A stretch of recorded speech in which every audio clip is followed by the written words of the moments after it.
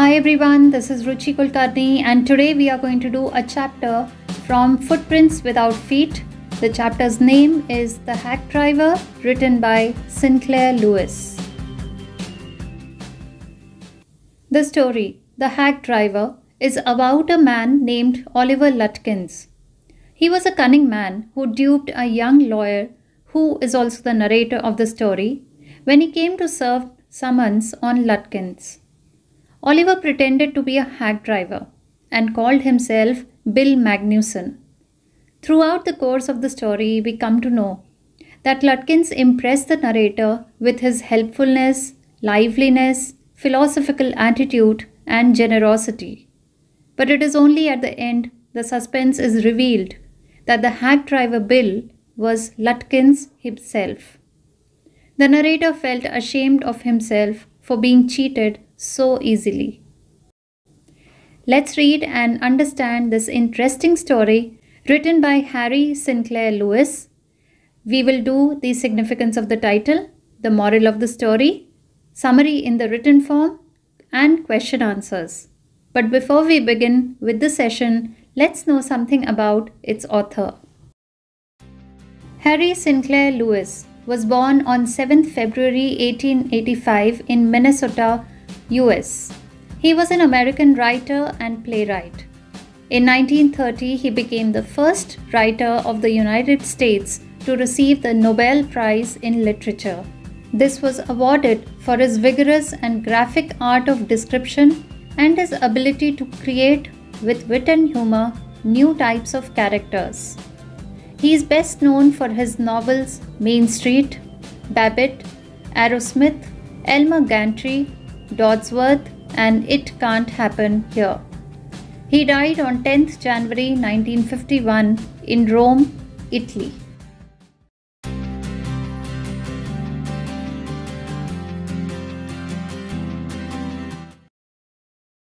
A young lawyer comes to a village to serve summons on Oliver Lutkins. Summons is an order to appear before a judge. So it is basically a court order. A friendly hack driver takes him around the village in search of Lutkins. Hack driver is a person who drives a horse cart, because hack means a horse cart. Does he find him? Who is Lutkins? Let's know the answers to these questions. After graduating with honors, I became a junior assistant clerk in a magnificent law firm. Magnificent means excellent. I was sent not to prepare legal briefs, but to serve summons like a cheap private detective. Legal briefs means written legal documents, and summon is a court order. Like a cheap private detective, I had to go to dirty and shadowy corners of the city to seek out my victims. Shadowy means dark and dim places. Some of the larger and more self-confident ones even beat me up. I hated this unpleasant work and the side of the city life it revealed to me. I even considered fleeing to my hometown. Fleeing means running away, where I could have been a real lawyer right away, without going through this unpleasant training period. So I rejoiced one day when they sent me out 40 miles in the country to a town called New Mullion to serve summons on a man called Oliver Lutkins. We needed this man as a witness in a law case, and he had ignored all our letters. The story starts with the narrator describing about himself. He says that he is a graduate with honors and he became a junior assistant clerk in a very big and famous law firm. But he wasn't preparing the legal documents there. Actually, he was given a job to serve summons, that is, to call people to the court, to serve them orders of the court. And this to him seemed like a work of some cheap private detective. He was forced to go to dirty and shadowy places of the city to give summons to his victims. Sometimes he was even beaten up by stronger men. He hated this unpleasant work and he even considered of running away to his hometown, because in his hometown he could have been a real lawyer straight away, and he wouldn't have to go through all this unpleasant training period ever. So one day, when the narrator got a chance to go out 40 miles in the village called New Mullion to serve summons on a man whose name was Oliver Lutkins, the narrator was very happy. Everyone needed this man, Oliver Lutkins, because he was a witness in a law case. And earlier also, Oliver was given a lot of summons, but he ignored all of those court's letters and he never appeared as a witness. Now let's see what happens next. When I got to New Mullion, my eager expectations of a sweet and simple country village were severely disappointed. Its streets were rivers of mud, with rows of wooden shops, either painted a sour brown or bare of any paint at all. The only agreeable sight about the place was the delivery man at the station. He was about 40, red-faced, cheerful, and thick about the middle. Thick about the middle means fat around the waist. His working clothes were dirty and well worn, and he had a friendly manner. You felt at least that he liked people. I want, I told him, to find a man named Oliver Lutkins. Lutkins? I saw him around here about an hour ago. Hard fellow to catch though, always up to something or other. He's probably trying to start up a poker game in the back of Fritz's shop.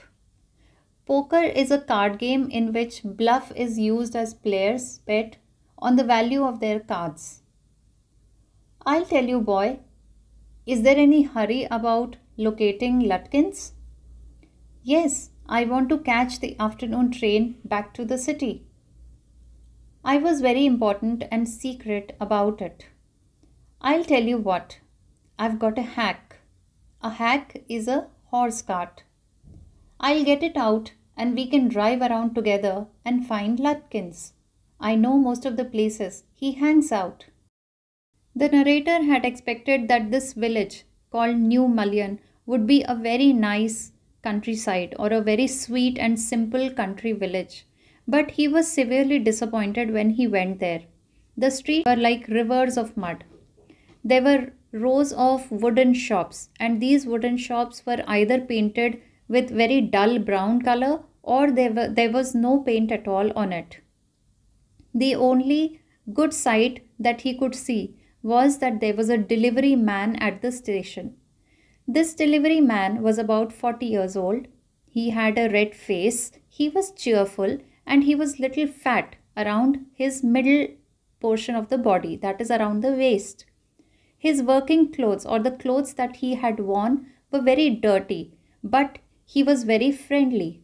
So the narrator went up to him and asked him about Oliver Lutkins. That man informed the narrator that Lutkins was a hard fellow to catch, but he was just around there an hour ago. And now he must be at the back of Fritz's shop because he is planning to open up a poker game. So this man offered help to the narrator in locating Lutkins. The narrator told him that he wanted to catch the afternoon train back to the city and therefore he was in a hurry to locate him. The hack driver promised him to take him around the village to find Lutkins because he knew all the places where the Lutkins can be spotted. He was so open and friendly that I glowed with the warmth of his affection. I knew, of course, that he wanted the business, but his kindness was real. I was glad the fair money would go to this good fellow. I managed to bargain down to $2 an hour, and then he brought from his house nearby a sort of large black box on wheels. He remarked, "Well, young man, here's the carriage." And his wide smile made me into an old friend. These villagers are so ready to help a stranger. He had already made it his own task to find Oliver Lutkins for me. He said, I don't want to interfere, young fellow, but my guess is that you want to collect some money from Lutkins. He never pays anybody a cent. He still owes me 50 cents on a poker game. I was fool enough to play with him. He's not really bad, but it's hard to make him part with his money. If you try to collect from him in those fancy clothes, he'll be suspicious and get away from you. If you want, I will go into Fritz and ask for him, and you can keep out of sight behind me. The man whom the narrator met was very open and friendly, and the narrator was very happy with his affection. He knew that if ever he has to pay to this man, it would only go for his kindness, because his kindness was very real. Still, the narrator managed to bargain down to $2 an hour with him. After that, the man brought from his house a big carriage. It was black in color. This carriage was attached to the horse and the cart was ready. The narrator felt that this man, who was ready to help him, has already made it as his own work or as his own responsibility to find Oliver Lutkins for the narrator. The man thought that the narrator was there to collect some money from Lutkins, but Lutkins never pays anybody a cent. Even this man had to recover 50 cents on a poker game in which he was fooled by Lutkins. He also told the narrator that Lutkins was not really bad, but he never pays anyone back. So one idea to collect money from him is that if the narrator goes to meet him in these fancy clothes, he will always run away. Therefore, the man told the narrator that wherever he will go to look for Lutkins, he will go first. The narrator should stay behind him while this man will do all the enquiry. The first place where they thought that they should go was at the Fritz, because behind the Fritz shop, Lutkins was supposed to open his poker game. I loved him for this. By myself, I might never have found Lutkins. With the hack driver's knowing help, I'm sure of getting my man. I took him into confidence and told him that I wanted to serve the summons on Lutkins, that the man had refused to be a witness when his information would have quickly settled our case. The driver listened earnestly. Earnestly means attentively or interestingly. At the end, he hit me on the shoulder and laughed. Well, we'll give Brother Lutkins a little surprise. Let's start, driver. Most folks around here call me Bill or Magnuson. My business is called William Magnuson Fancy Carting and Hacking. All right, Bill. Shall we proceed to Fritz? Yes, Lutkins is just as likely to be there as anywhere. Plays a lot of poker. He is good at deceiving people. Deceiving means cheating. Bill seemed to admire Lutkins' talent for dishonesty.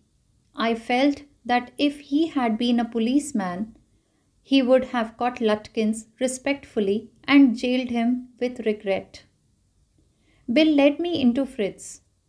Have you seen Oliver Lutkins around today? Friend of his looking for him, said Bill cheerily. Cheerily means happily. The narrator loved how the man helped him. By himself, probably the narrator would never have found Lutkins, but with that hack driver's help, he was sure that he will get Lutkins in no time. Then, after some time, the narrator shared his secret with the hack driver. He told him that he was actually a lawyer and he had come there to serve summons on Lutkins. But Lutkins refused to be a witness, and that is why the case which was going on in the court was never getting settled. The hack driver listened to the narrator very carefully, and at the end he promised the narrator that they will definitely find Lutkins. While they were on their way, the hack driver told his real name. He told that he was Bill. People called him Bill or Magnuson. Moreover, he also said that Lutkins was just likely to be at the Fritz place. He is one person who loves to cheat people, who's very good at cheating people, and there is so much of dishonesty in that person. The narrator felt that if the hack driver had been a policeman, then he would have caught Lutkins very respectfully and jailed him, and after that he would have regretted for jailing him. Because Bill seemed to be a very kind hearted person, he seemed to admire Lutkins' talent for dishonesty. Bill took the narrator into the Fritz shop. As Bill had told the narrator to be out of sight or behind him and he'll do the enquiry, the same thing happened. Bill went inside the Fritz shop to ask whether he had seen Oliver Lutkins there or not, because a friend of him had been looking for him. While the Bill asked this question to Fritz happily, the narrator had been standing behind Bill, because Bill had told him that if ever he goes to ask questions to people, then he will never find Oliver. Fritz looked at me, hiding behind Bill. He hesitated and then admitted, "Yes, he was in here a little while ago. Guess he has gone over to Gustav to get a shave." "Well, if he comes in, tell him I'm looking for him." We drove to Gustav's barber shop. Again, Bill went in first, and I lingered at the door. He asked not only the Swede but two customers if they had seen Lutkins. Swede is the native of Sweden. The Swede had not. He said angrily, "I haven't seen him and don't care to. But if you find him, you can just collect that $35 he owes me." One of the customers thought he had seen Lutkins walking down Main Street this side of the hotel. As he climbed back into the hack, Bill concluded that since Lutkins had exhausted his credit at Gustav's, he had probably gone to Gray's for a shave.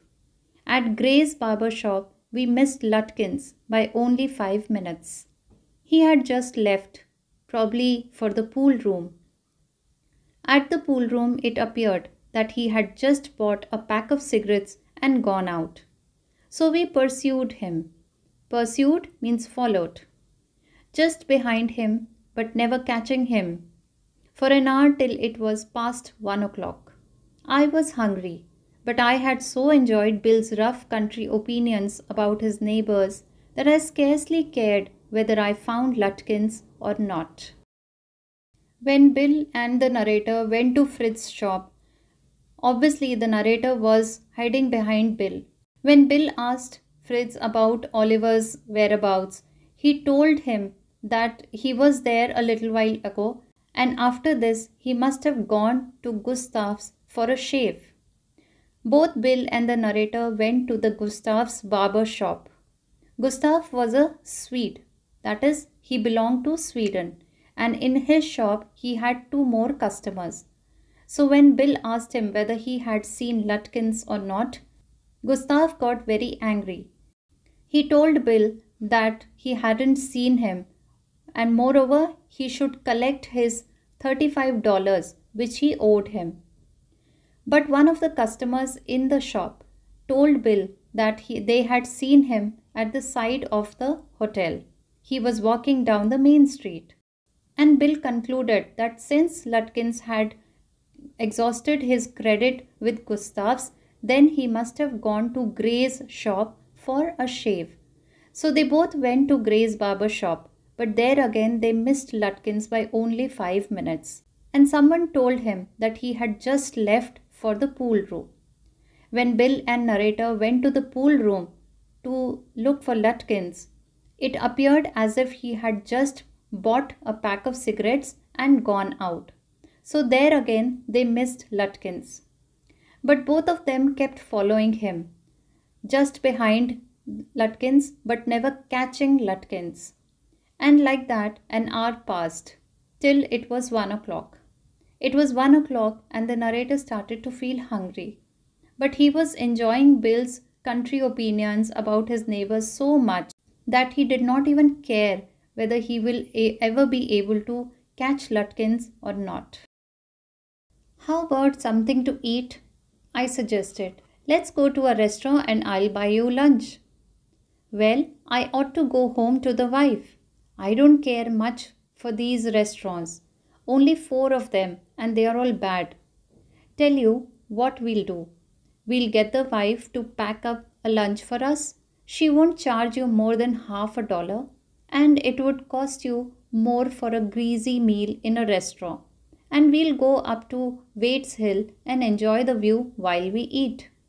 Greasy meal means oily meal. I know that Bill's helpfulness to the young fellow from the city was not entirely a matter of brotherly love. I was paying him for his time.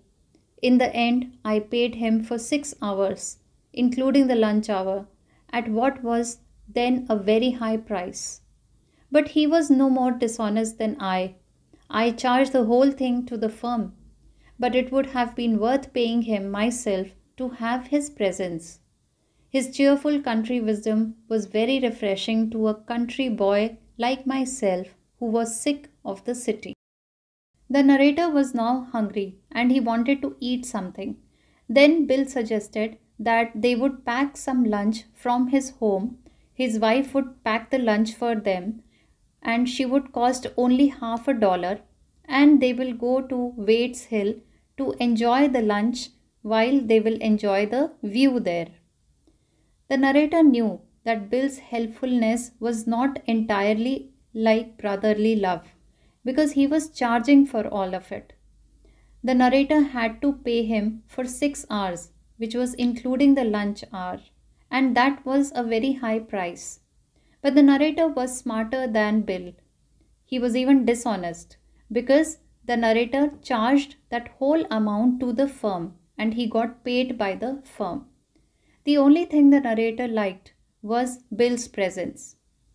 He liked Bill's cheerful country wisdom, which was very refreshing, especially to the narrator because he was sick of the city life and he felt very refreshed when he came to that village and he was in the company of Bill. As we sat on the hilltop looking over the pastures and creek which slipped among the trees, he talked of New Mullion and painted a picture in the words of all people in it. Pastures are green grasslands and creek is a small stream. He noticed everything, but no matter how much he might laugh at people, he also understood and forgave their foolishness. He described the minister's wife who sang the loudest in church when she was most in debt. He commented on the boys who came back from college in fancy clothes. He told about the lawyer whose wife could never succeed in getting him to put on both a collar and a tie on the same day. He made them all live. On that day, I came to know New Mullion better than I did the city, and to love it better. Bill didn't know about colleges and cities, but he had traveled around a lot of the country and had had a lot of jobs. From his adventures, he had brought back a philosophy of simplicity and laughter. He strengthened me. We left that peaceful scene of meadows and woods and resumed our search of Oliver Lutkins. We could not find him.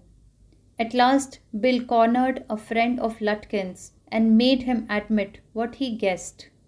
Oliver's gone out to his mother's farm, 3 miles north. We drove out there, laying plans. As the narrator and Bill sat on the hilltop eating and looking over the natural beauty, they could find small pastures of grass where the cattle could feed. They could find a stream which moved among the trees. Bill talked of New Mullion village and he painted a picture in the words of all the people in it. In other words, he explained about people or he described about people who lived in that village.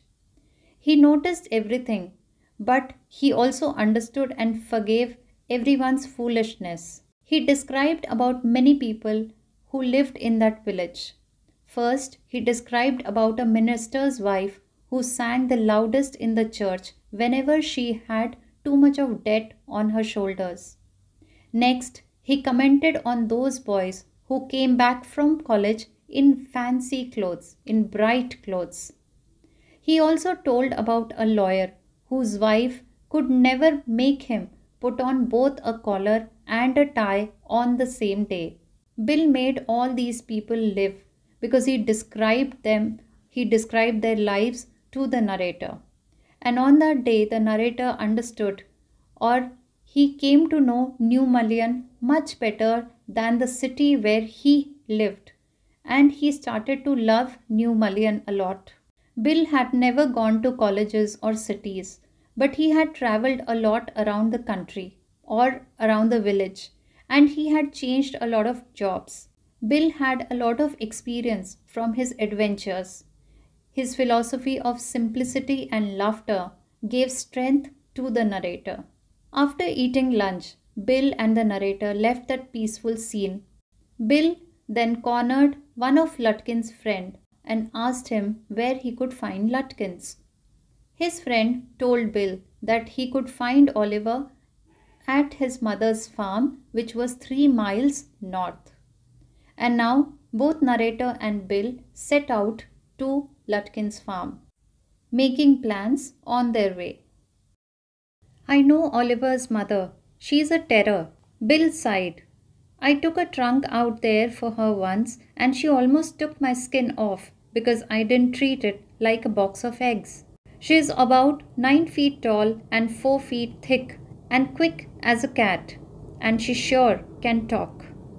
I'll bet Oliver heard that somebody is chasing him and he has gone on there to hide behind his mother's skirts. Well, we'll try her. You'd better let me do it, boy. You may be great at literature and law, but you haven't had real training in swearing. We drove into a poor farmyard. We were faced by an enormous and cheerful old woman. My guide bravely went up to her and said, Remember me? I am Bill Magnuson, the carter and hackman. I want to find your son, Oliver. I don't know anything about Oliver, and I don't want to, she shouted. Now, look here. We've had just about enough nonsense. This young man represents the court in the city, and we have a legal right to search all properties for this Oliver Lutkins. Bill made me sound very important, and the woman was impressed. She retired into the kitchen, and we followed. She seized an iron from the old-fashioned stove and marched on us, shouting, You search all you want to, if you don't mind getting burnt first. She shouted and laughed at our frightened retreat. Retreat means stepping back. Bill told the narrator that he knew Oliver's mother, and he told him that she is very strict. She is about 9 feet tall and 4 feet thick, but she is very quick in her actions like a cat. Once upon a time, Bill had helped her in taking out a trunk, but she got very angry on Bill because he did not treat that box properly. He was not delicately handling it, and that is why she beat him up. Since then, Bill did not like Oliver's mother, but he told the narrator that Oliver must be hiding in mother's house, and so he suggested that they both should go there to look for Oliver. And he also told the narrator that the narrator should stay back while he will go and ask. So they both drove into a poor farmyard. They were faced by a big and cheerful old woman, and this old woman was Oliver's mother. When Bill asked her about her son Oliver, she shouted. She became angry and she said that she did not know anything about Oliver. After that, Bill introduced narrator to that woman, and he told her that the narrator had all the legal rights to search all properties to find Oliver there. The narrator thought that Bill had made him a very important person in that woman's eye. The woman also became very impressed.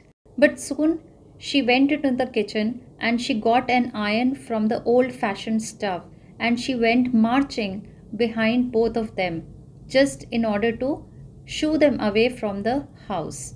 She shouted, and both of them ran away from there. "Let's get out of here. She'll murder us," Bill whispered. "Outside," he said. "Did you see her smile? She was laughing at us." I agreed that it was pretty disrespectful treatment. We did, however, search the house. Since it was only 1 story high, Bill went round it, peering in at all the windows. Peering means looking in. We examined the barn and stable. We were reasonably certain that Lutkins was not there. It was nearly time for me to catch the afternoon train, and Bill drove me to the station. On the way to the city, I worried very little over my failure to find Lutkins. I was too busy thinking about Bill Magnuson. Really, I considered returning to New Mullion to practice law. If I had found Bill so deep and richly human, might I not grow to love Fritz and Gustav and 100 other slow-spoken, simple, wise neighbors? I pictured an honest and happy life beyond the strict limits of universities and law firms. I was excited. I had found a treasure. I had discovered a new way of life. But if I did not speak much about Lutkins, the office did. I found them all upset. Next morning, the case was coming up in the court, and they had to have Lutkins. I was a shameful, useless fool. On seeing Oliver's mother's behavior, Bill and the narrator thought that they should go out of there because then she will murder them. And she did smile and laughed at them. Well, the narrator also agreed that it was a very disrespectful treatment that was given to them, but they did not go away without searching the house. So Bill went round the house. He looked inside all the windows. He also checked the barn and the stable where the animals were kept. Lutkins was not there.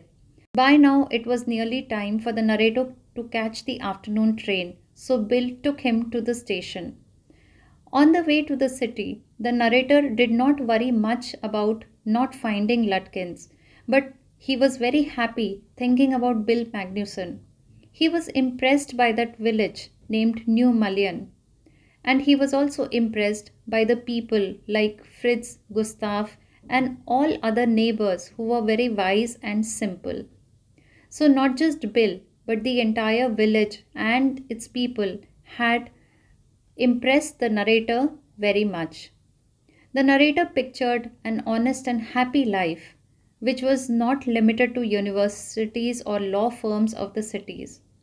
He was very excited because he thought that he had found a real treasure, or he had discovered a new way of living life after visiting New Mullion. Although the narrator did not think much about Lutkins, but his office people did. They were all upset with him because he could not get hold of Lutkins. The next morning there was a case which was coming up in the court, and Lutkins had to be present. But the narrator felt very shameful and useless because he could not do his job well. That morning my promising legal career almost came to an end before it had begun. The chief almost murdered me. He hinted that I might do well at digging ditches. I was ordered back to New Mullion, and with me went a man who had worked with Lutkins. I was rather sorry because it would prevent my loafing all over again with Bill. Loafing means spending time idle way, doing nothing. When the train arrived at New Mullion, Bill was on the station platform near his cart. Strangely enough, that old tigress, Lutkins' mother, was there talking and laughing with Bill, not quarreling at all. From the train steps, I pointed Bill out to my companion and said, "There's a fine fellow, a real man. I spent the day with him." "He helped you hunt for Oliver Lutkins?" "Yes, he helped me a lot." "He must have. He is Lutkins himself." What really hurt me was that when I served the summons, Lutkins and his mother laughed at me as though I were a bright boy or 7. With loving kindness, they begged me to go with them to a neighbor's house for a cup of coffee. I told them about you, and they are anxious to look at you, said Lutkins joyfully. They are about the only folks in the town that missed seeing you yesterday. So when the narrator reached his office, he was almost looked down upon because he could not do his job well. His chief was very angry with him, and he even told the narrator that he was better at digging ditches rather than doing any legal procedure. So the chief of the narrator told him to go back to New Mullion with another person who knew Lutkins. The narrator did not like this because this time he wouldn't be able to spend more time with Bill. The train arrived at New Mullion, and Bill was standing there at the station near his cart. He was standing there with Lutkins' mother. They both were talking and laughing, but this time, strangely, they weren't quarreling with each other. The narrator pointed out towards Bill and told to his companion that this was the real man or fine fellow, and he had spent his entire day with him.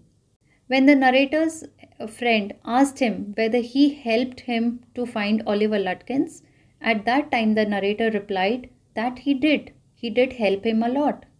After this, whatever the narrator's friend replied comes as a real surprise. The friend says that this man, that is Bill, himself was Lutkins. The narrator was shocked. He didn't know what to do.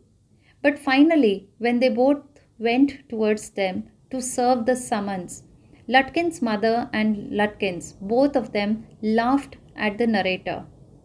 That was very disrespectful for the narrator.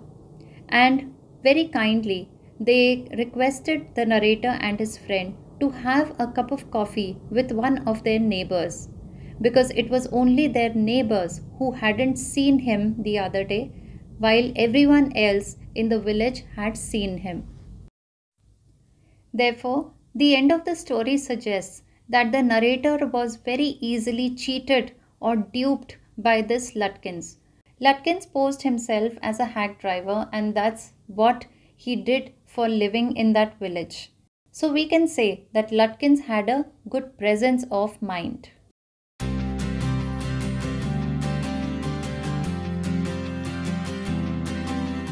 This is a humorous story in which the suspense is revealed at the end. The narrator comes to village New Mullion as a lawyer to serve summons on Oliver Lutkins. The narrator meets a hack driver who puts a good impression on him. In the whole story, the narrator explains how friendly, generous, and philosophical the hack driver is. The narrator also tells how the hack driver goes out of his way to help him find Lutkins. But only at the end he understands that he has been thoroughly cheated by the hack driver because he was Lutkins himself. Since the whole story revolves around the nature and behavior of the hack driver, the title of the story is justified.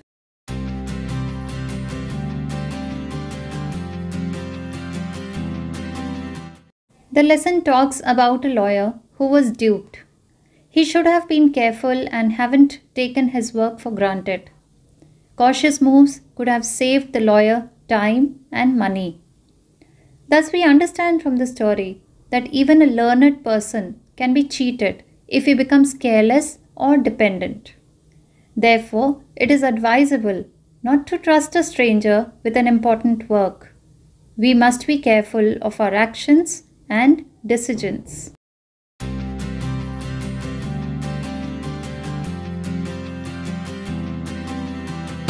Coming up next are the summary and question answers. That's all in this session. If you love to study with me, please subscribe to my channel and do not forget to press the bell icon for getting instant notifications of my latest uploads. I'll see you soon in my next video of another chapter of class 10th. Thank you and God bless you.